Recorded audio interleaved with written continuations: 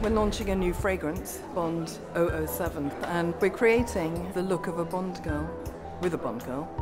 It has this very glamorous, seductive feeling to reflect the feeling of the perfume. Generally, the definition of a very strong eye will create that very sexy, smoky look, which I did with a lot of dark eyeshadow. To be back in the Bond world is a magic moment for me. There is a real sense of danger with her, almost a chill when she looks down the camera and you wonder what she might be capable of.